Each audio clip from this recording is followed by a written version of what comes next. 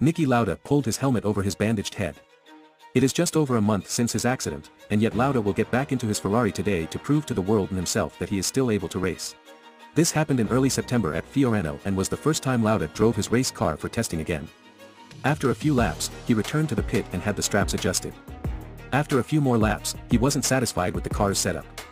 Then he went back out and became faster and faster.